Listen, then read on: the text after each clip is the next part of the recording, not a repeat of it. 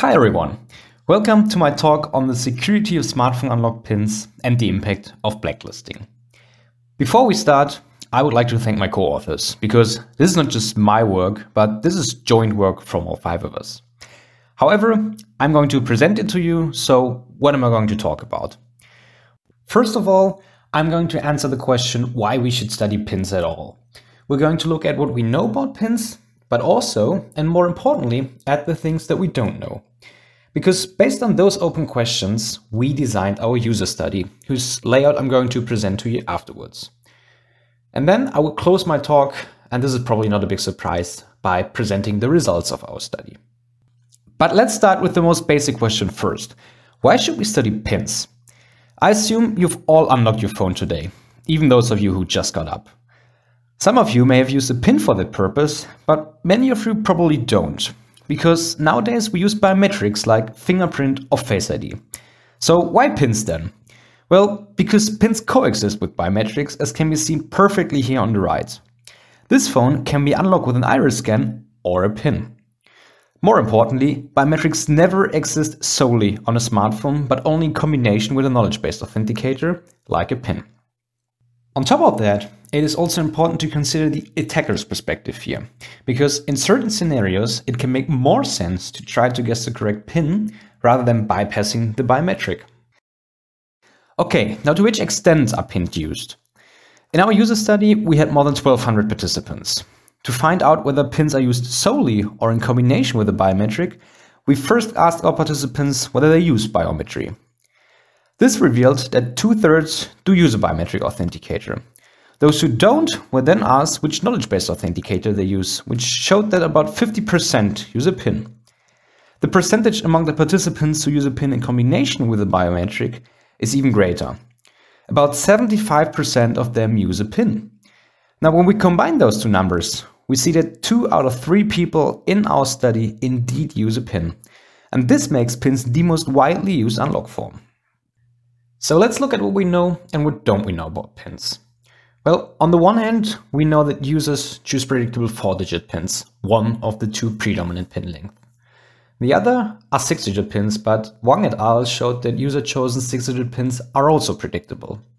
The good news is, from Bonneau et al. Again, we know that blacklisting popular pins can increase the overall security of the distribution. Now, what don't we know yet? First of all, we don't have a direct comparison of 4- and 6-digit pins in the smartphone unlock setting. In addition to that, we don't know anything about the actual effects of different blacklists on the security of pins. While Bonneau et al. Proposed a certain blacklist, it was not tested in a user study, which leads us to the third question: how to balance security and usability when composing a blacklist. Now, with all those questions in mind, we designed the treatments for our user study, and I want to take a closer look at them now. First, to compare 4- and 6-digit pins, we had a control treatment for both lengths. Users which were assigned to this treatment could just create any pin of the assigned length, and there was no blacklist in place. On the other hand, we had our blacklist treatments. To test the general effect of the blacklist warning, we had placebo treatments. Here, we always blocked the first pin and allowed any other pin as long as it differed from the first one. Again, the idea here was to test whether just seeing a blacklist warning already has an impact. On the other hand, our iOS treatments were designed to test the effect of real blacklist, and not just any, but the 2 blacklists which are actually used by Apple on its devices. One for 4 and one for 6-digit pins. Now you may ask, where did we get those blacklists from? Well, we chose a very direct approach. We use this little setup here, consisting of an iPhone, a Raspberry Pi, a camera, and some Lego bricks. The Pi automatically entered all pins, and the camera, shown on the lower right, was used to detect whether the warning message appeared. Testing all 10,000 4-digit pins took about 9 hours with this setup. All 1 million 6-digit pins, on the other hand, took almost 1 month using 2 setups in parallel. You can find the full details of this process on our website. The link is at the end of the presentation or in our paper. But let's get back to the treatments. In addition to the ones I already presented, we also had 2 data-driven treatments. Here we used the Amitai dataset, which was analyzed by Bonneau et al. To test 2 additional blacklist sizes.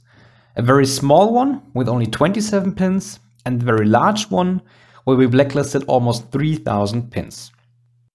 Okay, so these are the treatments that we tested in our study. Now let's have a closer look at the study itself. At the very beginning, nothing special. Our participants were informed about the study and gave their consent. Afterwards, there was a practice phase so that the participants could become familiar with entering a pin. At this point, there wasn't any blacklist in place yet, so participants could just enter any pin of the length they were assigned to. Followed by that, we highlighted the smartphone unlock setting again, because we wanted to make sure that our participants had this scenario in mind when creating a pin. This step was in place in addition to the fact that the study was limited to mobile devices only, so the participants also had the haptic of a mobile device.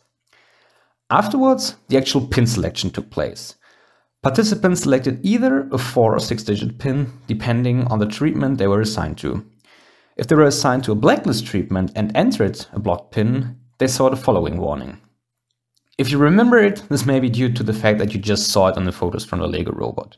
It matches the warning that is used by Apple on its devices. After entering and confirming a permitted pin, we asked some follow-up questions about the pin selection and the blacklist warning. Followed by this, our participants recalled their pin, and at the very end, we collected the demographics. Alright, that's the design of the user study we used to collect our pins. Now, before we can analyze them, we first need to define the attacker model. What is the attacker capable of? Well, first of all, we consider an untargeted attacker with no information about the victim. So for example, no birth dates or anniversaries are known. This is important as we know from related work, and we also saw it in our study, that users select their pins based on this information. And this could be used by an attacker to specifically target a certain user. However, we're interested in the security of pins in general and not specific to a certain user, and because of this, we consider an untargeted attacker. What the attacker does in order to improve the success rate is to guess pins based on the likelihood, starting with the most popular ones. When guessing 4-digit pins, the attacker is informed by the Amitai dataset that was analyzed by Bono et al. For the 6-digit pins, we extracted pins from the RockU password leak, just as Wang et al. Did for their analysis. This extraction is necessary because there's simply no actual 6-digit pin dataset available. Our attacker is also characterized by the fact that the attack is done online, meaning the attacker is restricted by the rate limiting of the attacked device, as can be seen here on the right. When guessing incorrect too many times, a certain pause is enforced. This is very important because neither 4 nor 6-digit pins would withstand an offline attack due to the highly limited key space. The rate limiting itself depends on the operation system of the device. On iOS, it's very restrictive. Only up to 10 guesses are allowed before the device locks itself. And those 10 guesses already take an attacker more than 1.5 hours. On Android, on the other hand, the attacker is not limited to a certain number. The rate limiting only becomes more restrictive. While 10 guesses can be done within 30 seconds, 100 guesses already take more than 10 hours. For this reason, we're considering 100 guesses to be the maximum a reasonably invested attacker would perform. Lastly, we assume that the attacker is aware of any employed blacklist and thus gives choices which are simply not possible. The reason for that is simple. The user saw the warning on the right and was forced to select a different pin. Having in mind that I just explained on the other slide that it was possible for us to extract the iOS blacklist, this is only reasonable. Now, before I'm going to show you the results of the study, let's quickly recap the 3 research questions. First, we want to compare the security of 4 and 6-digit pins in the smartphone unlock setting, so for example with the rate limiting in place. Second, we want to see to which extent different blacklists increase the security of pins. And at the end, we want to include the user's perspective and see how we can balance both the need for security and usability when composing a blacklist. But first things first, the security of 4 and 6-digit pins. On the following slides, I'm going to show you multiple of those plots, which is why I'm going to quickly introduce them. On the x-axis, we have the number of times the attacker guesses, ranging from 1 to 100. Remember, a rate limiting is in place. On the y-axis, we have the success rate of the attacker. Now, ideally, we end up in the lower right. The attacker guesses 100 times with only very few correctly guessed pins. On the other hand, we do not want to end up in the upper left, namely an attacker that is very successful with only few guesses. Now let's look at the actual plots. At a first glance, we see that the security of 4 and 6-digit pins is comparable. However, at a certain number of guesses, there are some differences, for example up to 10 guesses. Here we see something which might be counterintuitive, namely 6-digit pins being less secure. The success rate of the attacker is higher as compared to 4-digit pins. And from 60 guesses onwards, we see the exact opposite. The attacker is more successful in guessing 4-digit pins. After 100 guesses, 17% of all 4-digit pins have been guessed, as opposed to only 14% for the 6-digit ones. Okay, so certain differences, but overall a comparable security in the attacker model we're considering. Now let's look at how different blacklists can increase the security and how close we can come to the lower right. Let's start with the small data driven and the iOS blacklist. Again, we observe an overall comparable security. This time, despite the fact that we're blocking 27 pins in the one case and more than 10 times as many in the other.